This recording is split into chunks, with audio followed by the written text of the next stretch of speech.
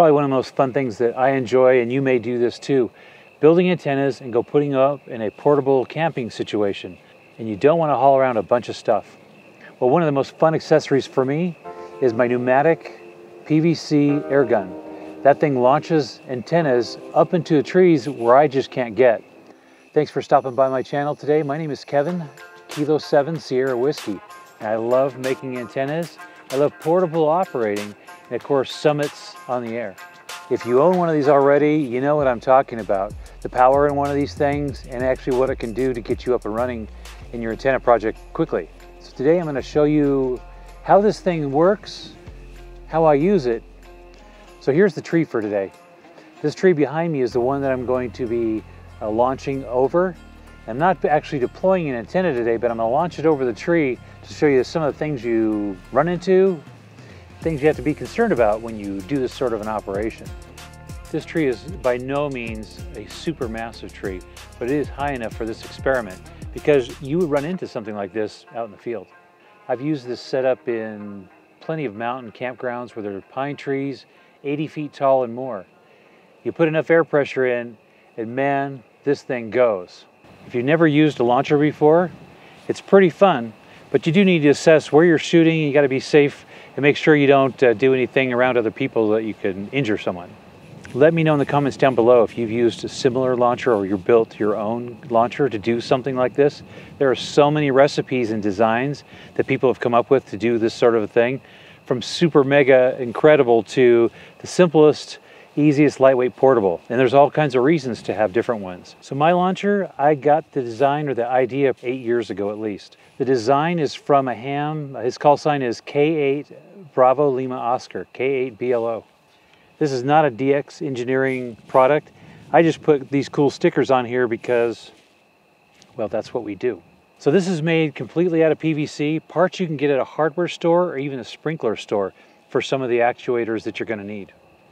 I'll put a link in the description below to Charlie's website, and that'll give you ideas on how to build this sort of thing if this is the kind of launcher that you want to build. This here is a sprinkler nozzle.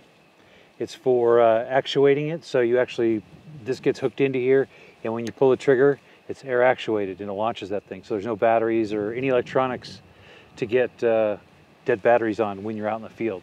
And that was important to me. The rest of the parts are pressure gauge, end caps, pipes, fitting connectors, and of course, glue. You're going to need some epoxy to get this thing sealed up where this control valve is to hold the pressure in. Other than that, the small end here, it's got your fishing pole reel. This is a closed face Zebco. I didn't want an open face one. It's more a chance for this thing to get all tangled. It's not a high performing thing, but you know, we do what we do as we're building this fun stuff. I use a couple of pipe clamps to hold onto this PVC. This is something you can build at home real easily. I used a couple of tie wraps to keep this unit solid together, and that's it. Now I need to show you the projectiles. You need projectiles in your launcher. I don't use tennis balls. I need something that's not going to get wind drag. It's going to fly through the trees, be strong enough and heavy enough to make it where it goes, but also flexible enough to not shatter when it hits on a hard surface. Over years of practice, I've learned to pick projectiles that'll be smooth coming out of the tube, but easy to hook up and durable. These are like feet you'd find on a cane, something like this. I think I found this at Home Depot. These are rubber feet, so when you launch over a tree and it hits on some hard surface, it's not going to shatter a plastic enclosure. It's going to bounce and be safe for you to go find later.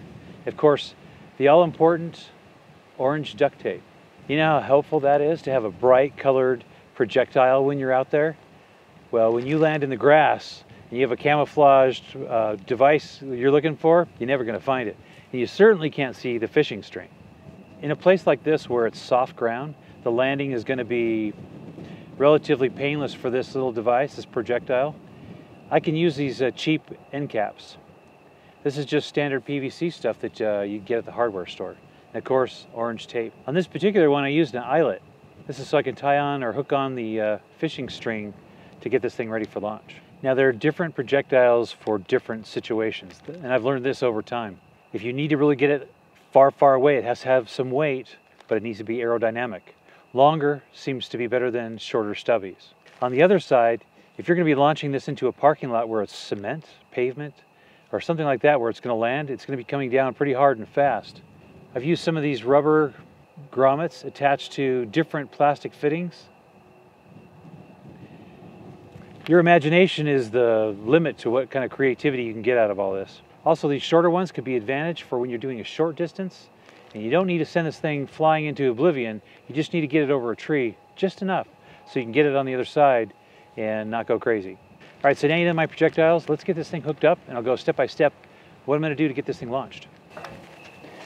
All right, there's a few things we're going to need. We need to make sure our string's good. What I use with my little fishing setup is a swivel. It doesn't matter what kind of swivel, but I use a swivel and it hooks on my little projectiles.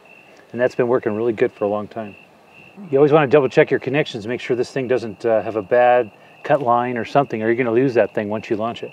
So I've got 3 choices today, and today I think I'm going to go ahead and use this one. This one fits nice and snug in the tube. It's great for landing in dirt like we're going to do today. In this particular one, I have an eyelet that I screwed in, just a simple little hardware eyelet, and hook that straight into the end cap. And the swivel hooks right to it, and lock that in place. We're ready to go there. So part of the fill process is the air nozzle that you installed when you built this bad boy. It's just a standard tire fill valve that was glued in here initially and locked down. Hooked to that and I add air pressure.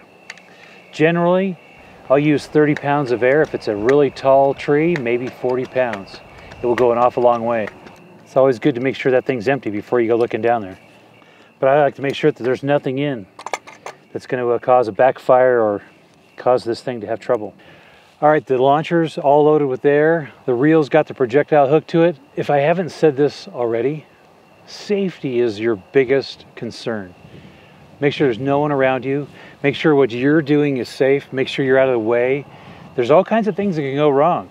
If your string isn't launched right or it gets hung up on the way out, this projectile can come out and hit you or someone else. So there's some things you got to be aware of. You don't want to just hand this off to one of your kids and let them rip. Someone could get hurt. All right, there's something else I should mention. Wind. Wind is a big factor. While the projectile is going to go flying through the air where you asked it to, it's got some resistance. And the fishing string or whatever string you're using, whatever line, that's going to have some wind resistance. And the farther it gets, the more that wind's going to grab a hold of it.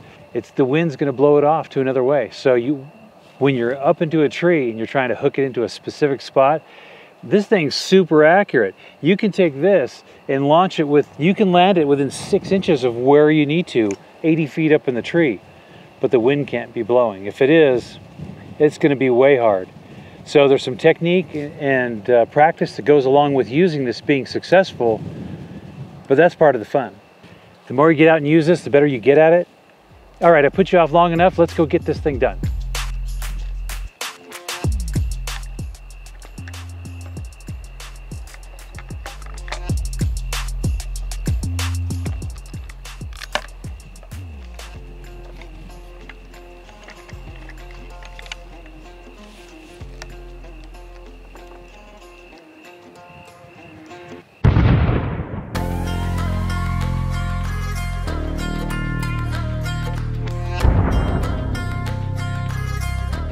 Let's go take a look at this thing. We're going to follow that. If you can see the string here, that's what we're going to track on the other side. We're right across the very top, right where I wanted. The wind is blowing a lot, so I'm not sure how it ended up. Not sure if you can see the reflection of the string in the tree. It's hooked on a branch there, way at the top. So it went over the first tree and the second tree, and it's headed out here somewhere. Here's the string.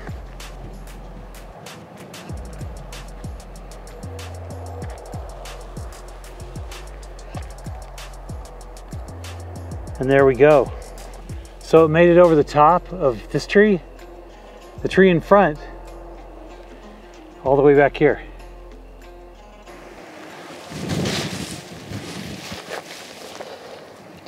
Now that this thing's over the tree, at this point what I would do is take this thing off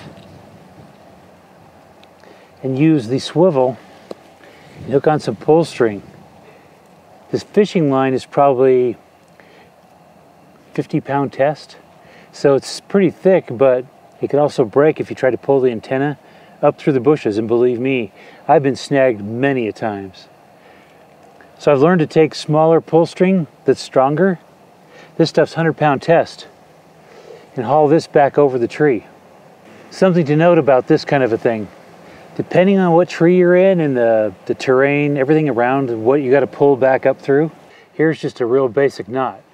Is it a good one? Yeah, it'll hold, but it's not good for snags. You might spend a little extra time, tie a better knot, and even tape it. Before I've taped easily this whole thing, the swivel, the string, and the knot, so it pulls up good through the trees. There are all kinds of branches and snags. As you pull at a different angle, going back up through the tree, you'll get snagged on it, maybe break the line, then you gotta have, hopefully you have extra materials, extra parts, you can put it all back together, just like you were fishing. Did you like this demonstration? Portable operations, setup of a portable antenna. Have you thought about doing it before? You just weren't sure what it takes to do it? Well, here's one example of how you can get that done. Are you a seasoned pro and you do this stuff all the time? It's no big deal, but it is fun to do. Let me know in the comments down below. I love to hear stories about this. Setting up antennas, I've said it before, it's probably the most fun thing there is to do. If you enjoy setting up ham radio and you love doing antennas, portable operations, that sort of thing, this is what I love to do, and I love to share it. So if you like this video, smash that like button down below. It helps the channel and it helps the video. Of course, if you're new here, consider subscribing, where I'll have more videos like this. Well, thanks for watching. We'll see you next time.